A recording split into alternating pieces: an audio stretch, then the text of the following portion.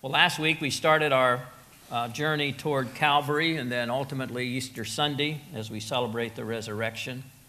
And we were in the upper room last week, and we're still in the upper room this week. Last Sunday I asked you the question, if you knew it was the last day of your life, what would you do? This question is even a little more narrow. If you knew you had a few hours left in your life to talk to the people who were closest to you, what would you say? You know you only have a few hours left and you gather your family and those closest to you. What would be the things that you would want to say to them? Well, we know what Jesus said to those who were closest to him on earth, because now we're in the upper room. Judas, the betrayer, has left. We saw how Jesus instituted the Lord's Supper that we observed last Sunday. And now he has these 11 men who are literally going to be used by him to change the world. And he has these last hours with them. And they're still in the upper room when he teaches them here in John chapter 14. If you look at verse 25, he says, "These things I have spoken to you while being present with you." Because he knows in a few hours he will be in Gethsemane and then he'll be arrested, and all of that will ultimately lead to his crucifixion. So what is it that he wants to talk to his disciples about in these very key remaining moments? Someone has said that last words are lasting words, and certainly all the words of Jesus are lasting words, but these take on a little more importance in a certain sense. One of the key subjects that Jesus spoke to his disciples that night about was the coming of the Holy Spirit. In verse 15, he says, "If you love me, keep my commandments." This idea of if I love him, I will keep his commandments is a theme that really runs not only through Scripture in the Gospels and the New Testament, but in this section here. It really sort of sets the tone for what Jesus is about to teach them. Now, we know that Peter wanted to prove his love for the Lord. Peter was willing to die for him. We know later on he'll have a sword and he'll try to defend Jesus with the sword. And I think that Peter would have loved to go out in a blaze of glory and give his life to defend his Savior. But Jesus has something far more difficult for Peter to do and for all the disciples to do, and that is to live daily for him. You think about the culture they lived in, which is very similar to the culture we now live in. We understand that all of us, even though if we're saved, we know the Lord, we still have that old nature, and we all have the sinful nature, whether you're saved or not. We're all born with it. I just saw one of our members in the hallway with a beautiful baby girl, and it's hard to believe when you look at this precious life that this is a little sinner. Now she's mad at me, her mother, but wait till she's 2, then you'll have proof verified. But, I love my children and my grandchildren, but, we're all sinners. It's very evident that we are sinners. The Bible says, David said, we go from the womb speaking lies. So how is it in the midst of this culture that you and I live in, let alone how could the disciples live for him and change the world? How in the world can we be followers of Jesus and really follow him in all of life and be faithful to him and keep his commandments? How is that possible? Well, it's possible because of what Jesus taught them that evening. And what he taught them about was the promise of the gift of the Holy Spirit. The promise of the gift of the Holy Spirit. Look at verse 16. "I will pray the Father, and he will give you another helper, that he may abide with you forever." Understanding the person and work of the Holy Spirit is vital to your Christian life if you're going to be a victorious Christian and live for the Lord in this world. Unfortunately, there's been a lot of misunderstanding about the ministry of the Holy Spirit. There's been a lot of extremism when it comes to the ministry of the Holy Spirit. And that's unfortunate because the biblical information on the Holy Spirit is really extensive. Even in the Old Testament, there's 86 references to him.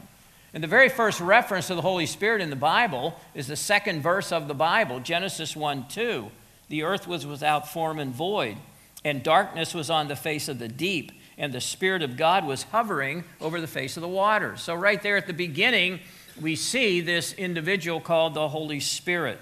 The New Testament has 261 passages that refer to him.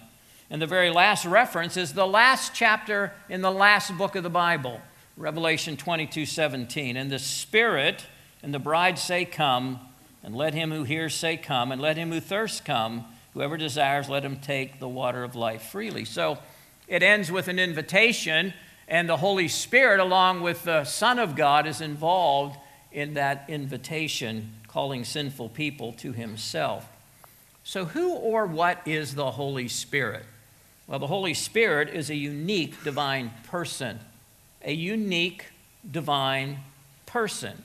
Notice how Jesus speaks of the Holy Spirit in verse 17. The Spirit of truth, whom the world cannot receive, because it neither sees him nor knows him, but you know him, for he dwells with you and will be in you. Now, no translation gets it right every time, and the King James Version has Holy Ghost, which has caused some confusion about the identity of the Holy Spirit. Jesus spoke of him as a person, as a person. In fact, in the Greek language here, he even uses the masculine pronoun, even though the Greek word spirit is neuter. Jesus also uses the term another in verse 16. He will give you another helper, another comforter. The word another means one of the same kind. And Jesus understands that he is about to leave them. The situation they've had with him for almost 3 years as his bodily visible presence is going to change. He's going to go to the cross. He's going to die and be buried. Yes, he will rise from the dead. And yes, he will come back and show himself alive for a period of 40 days. And he will be with them for a time and leave them and be with them. And then ultimately, they will see him ascend to heaven. So Jesus is preparing them for life and ministry after he has gone back to heaven. And how can they accomplish and how can they obey his commands? How can we obey his commands? Because of the promise of the Holy Spirit, the divine person of the Holy Spirit. And Jesus says he's the Spirit of truth, so he's going to guide us into all truth, and he calls him the helper. That's that compound word that means called alongside to help. It's translated sometimes helper, sometimes comforter. It's a word for comfort or encouragement. But it's the kind of word that one English word can't really give you the full meaning. It's a word that means comforter, counselor, exhorter, advocate, encourager. Now, notice this. The Holy Spirit is not merely a force or an influence or an emanation. We don't go around as Christians saying, "May the force be with you." We don't say that because the Holy Spirit is not a force. He's not just some kind of nebulous presence out there. The Holy Spirit is a person. And the Holy Spirit is of the same quality and of the same character as Jesus Christ.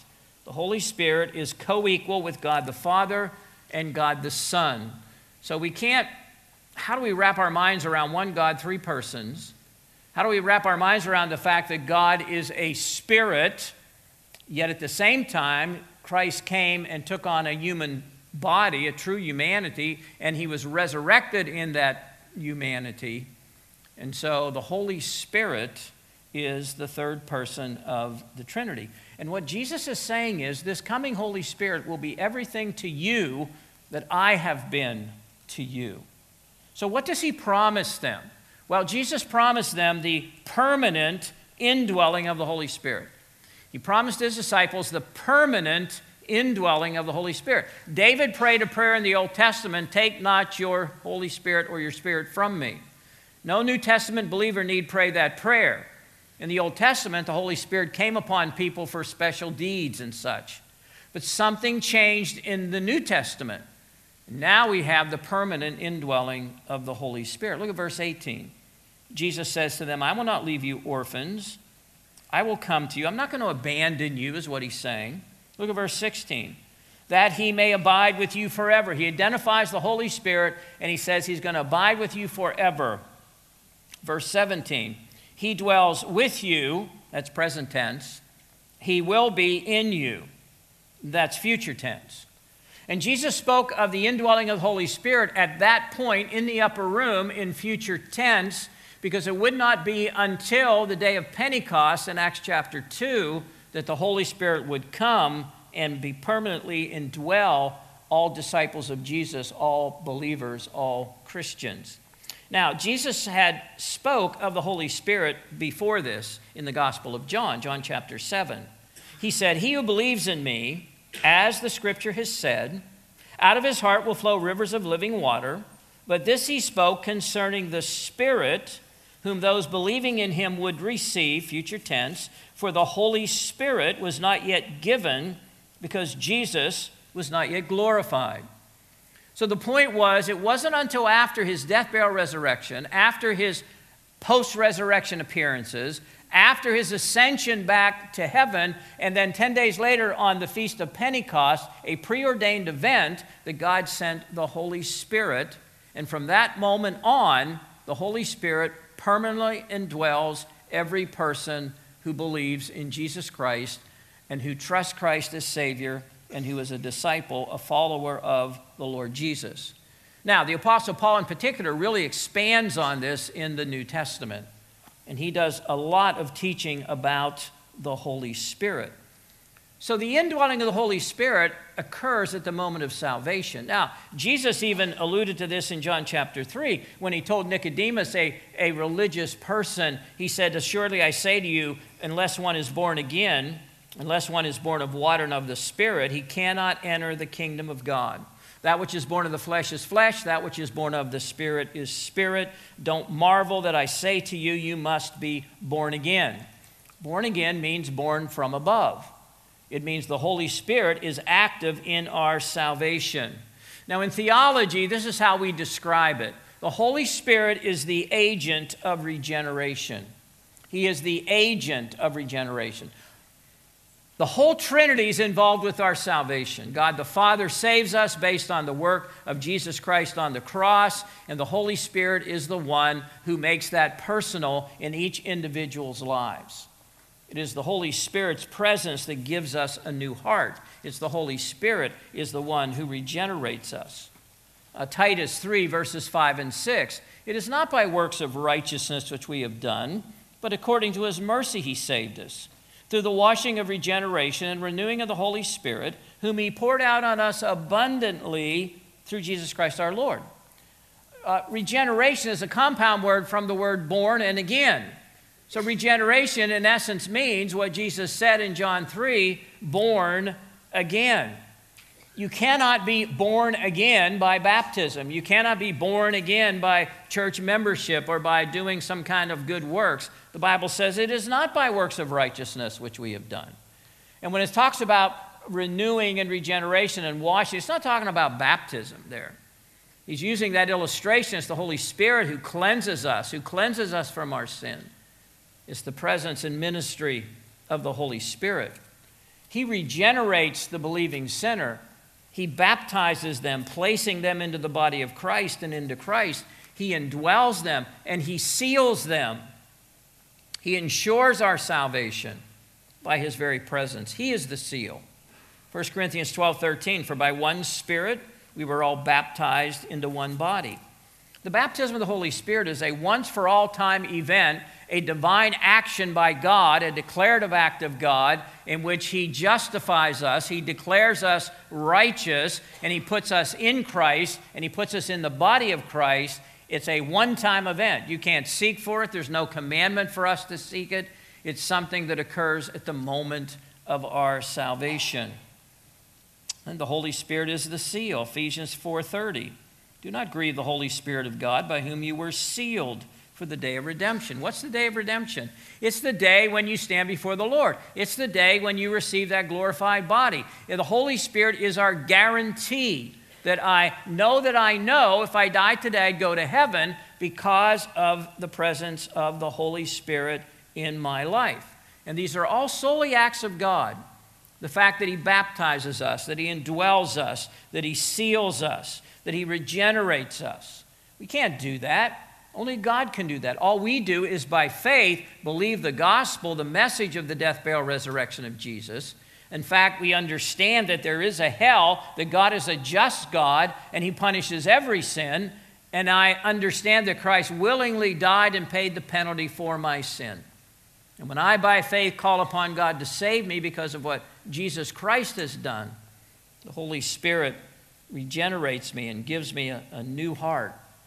Now, the presence of the Holy Spirit in your heart, in your life, is the evidence that you have been saved. Now, let me ask you a question. How can the third person of the Trinity, God, a very God, indwell you and you not know it? That's not possible. The Bible says, Romans 8:9, if anyone does not have the Spirit of Christ, he is not his. Paul also says in Romans 8 that his Spirit witnesses with my spirit that I'm a child of God. He gives me that internal witness, that sense of his presence. Do you sense that this morning? When you sin, it's more than just a guilty conscience. Do you sense the grieving of the Holy Spirit? Do you know what it is to be led by the Spirit? Not some kind of weird kind of thing, but in your spirit, in your heart, the Holy Spirit, there's that still small voice. There's that sense of his presence in your life. And in a moment here, we'll give you another amazing evidence of the Holy Spirit's presence. So this is the answer to the question.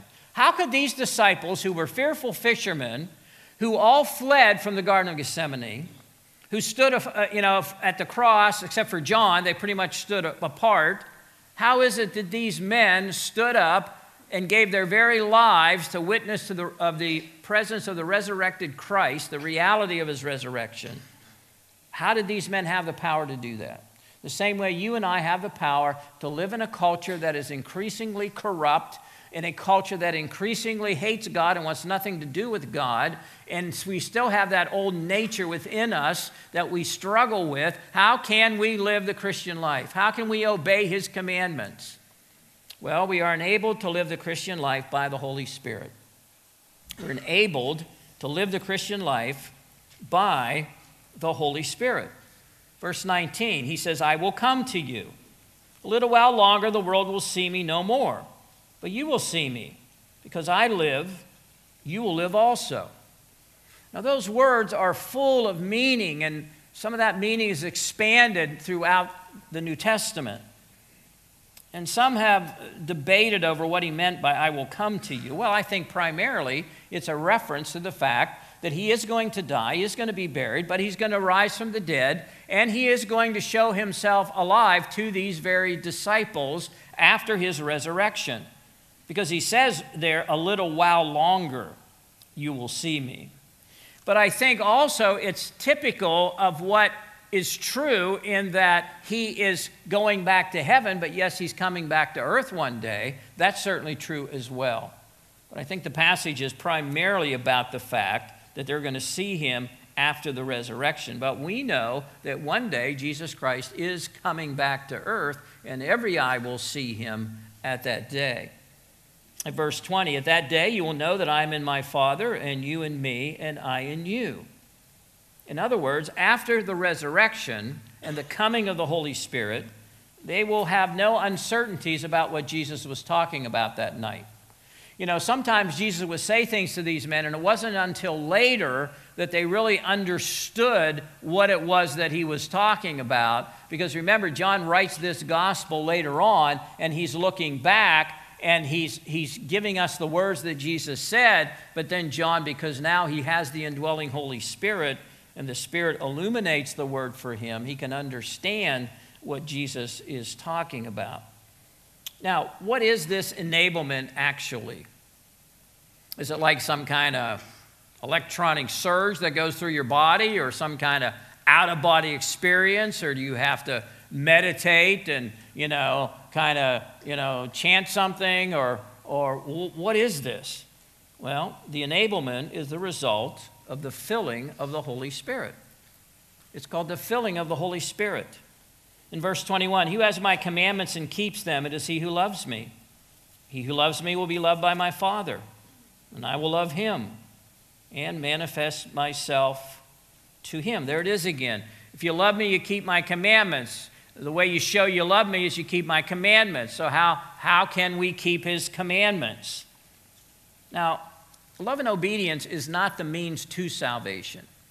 It is the evidence of salvation. Love and obedience is not the means to salvation. It is the evidence of salvation.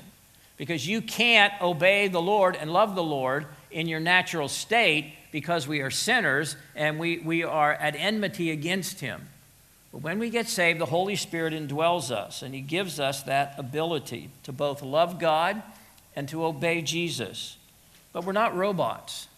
It's not like we go into some kind of automaton kind of thing. No, the Bible says in Ephesians 5:17, do not be unwise, understand what the will of the Lord is. Don't be drunk with wine, but be filled with the Spirit. Now, some people think the idea is, well, it's sort of like filling up a glass of water. But that's a wrong image here. You receive all the Holy Spirit the day you get saved. Why? Because he's a person, and he doesn't come in parts. He's not a power. He's powerful, but he's not just a power or some kind of force. He's a person. So the moment you trust Christ as your Savior, according to the promise of the Lord Jesus Christ, and according to what the New Testament teaches us, you are indwelt by the person of the Holy Spirit. And you get the whole person. And he indwells each believer. That's the key evidence that you know you are a Christian. Now, notice the word here, filled. It's used of the wind filling the sails of a ship and moving the ship along is the idea here. So it's really simple. It's the primary New Testament use, conveys the sense of dominating influence. It conveys the sense of dominating influence. What is the dominating influence spiritually in your life? Are you controlled by your flesh? Are you controlled by your sin? Now, we all have the sin that easily besets us. I understand that. Everybody has their weak spot, you might say. Even a mature Christian, we're all going to struggle with sin and probably one or two particular sins. But what I'm talking about is what is dominating you. See, the Holy Spirit, when we're filled by the Spirit, it means to be controlled by the Spirit. Paul contrasted to being drunk with wine. When someone is intoxicated, that alcohol is controlling them. They'll say things they normally wouldn't say. Sometimes they'll see things they wouldn't normally see. Or they'll certainly do things they wouldn't normally do. It's that kind of an idea. But it's not being out of control. It's being controlled by the Holy Spirit. And it's continuous because the commandment is keep being filled with the Holy Spirit. The pagans believed in Paul's day that if they lost control, it was a sign that the deity was taking over. And so they would get drunk and they would, and their pagan religion always involved some gross immorality. And so they thought by losing control that the gods have taken me over or whatever. But no, for the Christian, it's just the opposite. It's coming under the influence and the control of the Holy Spirit. And don't confuse it with the baptism of the Holy Spirit. That's a different event that happened when you got saved. To be filled with the Spirit is continuous. It's in the present tense. Keep being filled with the Holy Spirit. Keep being controlled by the Holy Spirit. Keep yielding to the Holy Spirit. Paul says also, walk in the Spirit and you won't fulfill the lust of the flesh. Walk in the sphere of the Spirit. Follow the Holy Spirit. Satan is the one who bangs the drum in your life. The Holy Spirit, most of the time, is that still small voice.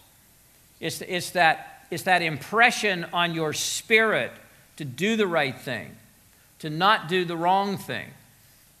Do you experience that in your life? Do you even know what I'm talking about? And I don't say that to belittle you or condemn you. I say that to help you identify, do you know the Lord? Have you truly been saved? Do you have that clear sense in your life of the Holy Spirit's presence? You see, we do our part, God always does his part. I love Philippians chapter 2, verse 12. Therefore, my beloved, as you've always obeyed, not as in my presence only, but now much more in my absence, he writes to this church at Philippi, Work out your own salvation with fear and trembling. Now, that almost sounds like a work salvation. That's not what he's saying. He's saying bring your salvation out to the forefront of your life is what he's talking about. Because it is God who works in you, both to will and to do of his good pleasure. So God is always doing his part through the indwelling presence of the Holy Spirit. And we have a part to play in which we yield to the Holy Spirit, in which we make choices with our will. God doesn't destroy our will when we get saved, and so we choose to follow Christ. We choose to obey his commandments. And remember what the Bible says, his commandments are not grievous. So notice what Jesus does here. He established a clear line of demarcation between his disciples and those of the world. And that clear line of demarcation is the presence of the Holy Spirit. And so one of the disciples, Thaddeus, also known as Judas here, also known as Thaddeus, he asks a question because, the disciples at this point, they don't really comprehend the whole thing, what he's talking about. And so verse 22, Judas, not Iscariot, said to him, Lord, how is it that you will manifest yourself to us and not to the world? How will you make known yourself to us in this special way and not unto the world? He was thinking purely in physical terms. So he didn't quite get the spiritual application here. And so Jesus makes it a little clearer, verse 23. He answered and said to him, if anyone loves me, he will keep my word. My Father will love him, and we will come to him and make our home with him, meaning through the presence of the Holy Spirit. He who does not love me does not keep my words.